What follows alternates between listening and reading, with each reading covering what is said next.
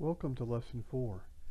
In this lesson we will learn something of the concepts of work, power, energy, and torque, and how to solve some problems involving each. Machines transfer input energy, or work done on the machine, to output energy, or work done by the machine.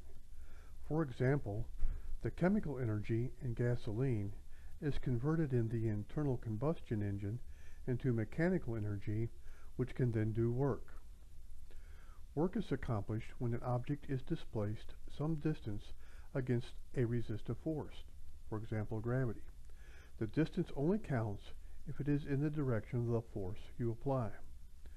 Regardless of the amount of force being applied, if the object to which the force is applied is not displaced some distance due to that force, then no work is done. To find the amount of work being done, multiply the force by the distance the object was displaced as a result of that force.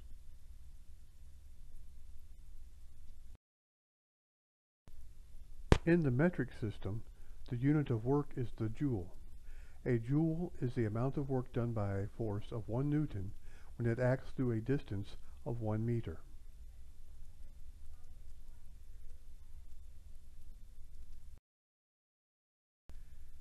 In the metric system, mass rather than weight is typically specified. To find the weight in newtons of something whose mass is known, we use the following formula.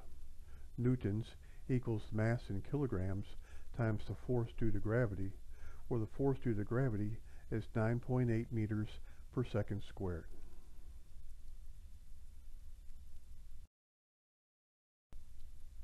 So in the metric system, we have a final formula. The work in joules is equal to the mass in kilograms times the force due to gravity times the distance the object was displaced in meters.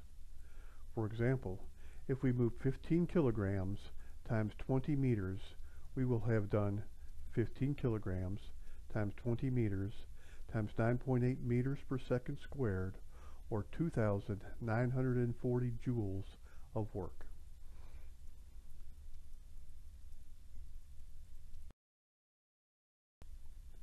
In the English system, we have simply the work in foot-pounds equals the force or weight in pounds times the distance in feet. For example, if we move 25 pounds 30 feet, then we will have done 25 pounds times 30 feet, or 750 foot-pounds of work. When the force being applied is not parallel to the displacement, such as when pulling a wagon with a rope, we must find the component of force that acts in the direction of displacement. To accomplish this, force must be multiplied by the cosine of the angle between the direction of displacement and the application of force.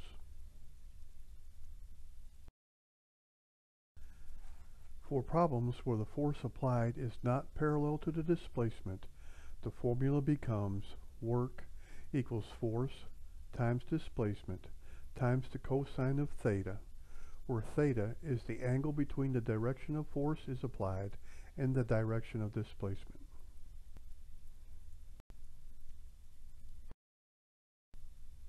If we apply 75 pounds of force at an angle of 30 degrees to a rope, pulling a box 22 feet across the ground, how much work have we done? Our formula again, remember, is work equals force times displacement times the cosine of theta, where our force given is 75 pounds, our displacement is given is 22 feet, and theta is 30 degrees.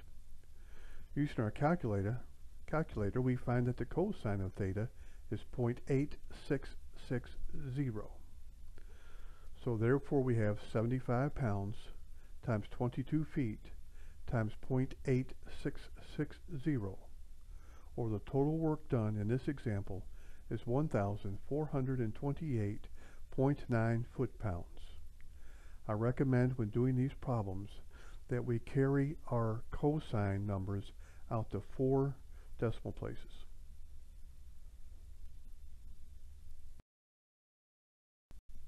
In calculating the work done on moving an object, it is also necessary to calculate the amount of resistance due to friction.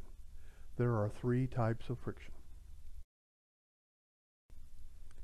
The first type of friction is static friction, the resistance to getting an object moving. It is affected by the nature of the surfaces resting against each other. Overcoming static friction is why it takes more force to get an object moving from a stationary position. Once moving, it takes less force to keep it moving. Sliding friction is the resistance to motion offered by an object sliding over a surface. And rolling friction is usually less than sliding friction. Wheels and bearings are two examples where friction is reduced by replacing some sliding friction with rolling friction.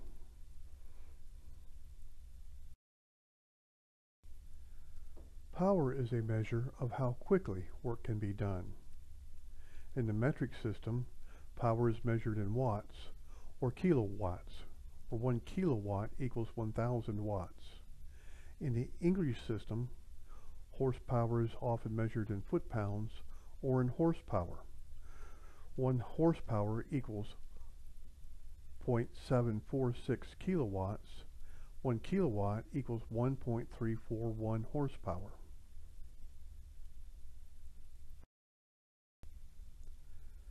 Power can also be defined as the time rate of doing work. Horsepower is the amount of power required to do 33,000 foot-pounds of work in 1 minute, or 550 foot-pounds of work in 1 second. The electrical unit of measure for horsepower is the watt. 1 horsepower is equal to 746 watts.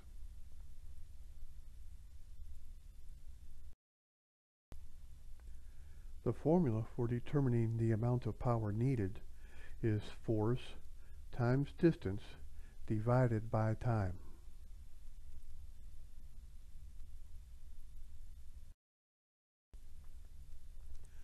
The formulas for determining the needed horsepower are horsepower equals the weight or force in pounds times the distance in feet divided by minutes divided by 33,000, or the weight or force in pounds multiplied by the distance in feet divided by seconds divided by 550.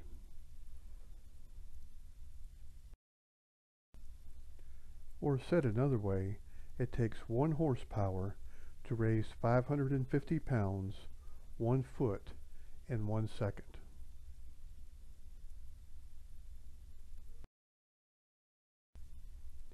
In the metric system, the unit of power is the watt. 1 watt equals 1 joule per second. Energy is a measure of how long we can sustain the output of power, or how much work we can do. Power is the rate at which we can do the work. There are two kinds of energy, potential energy and kinetic energy. A change in energy is equal to the work done, and therefore energy is expressed in the same terms used to express work. Potential energy is energy waiting to be converted into power. Potential energy may be classified into 3 groups. One, that due to position, for example the boulder on top of a hill, that possesses potential energy in terms of its mass and its height above the ground. 2, that energy due to distortion of an elastic body, such as a rubber band or a spring. And 3, that which produces work through chemical reaction, for example gasoline.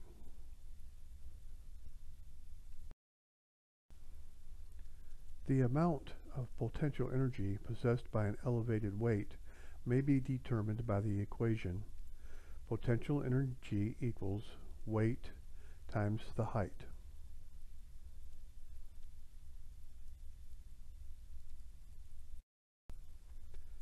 Some common units of energy are the Newton meter, the joule, the calorie, kilowatt hours, foot-pounds, and the British thermal unit, or BTU.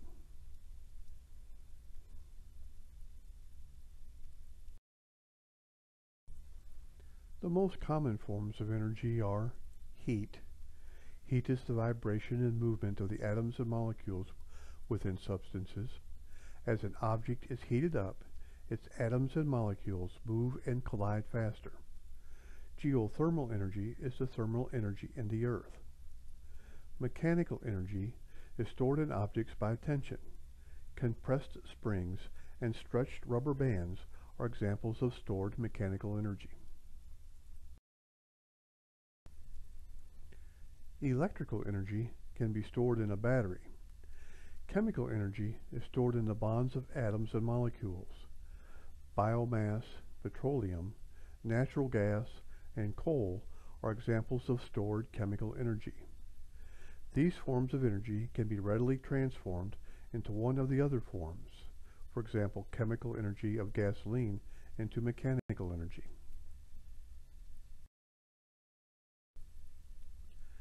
Torque is the tendency of a force to rotate an object about an axis. Even if the object did not move, there is still torque. The amount of torque is equal to the amount of force being applied, multiplied by the distance between the application of force and the axis of rotation. The formula for torque is torque equals force times distance.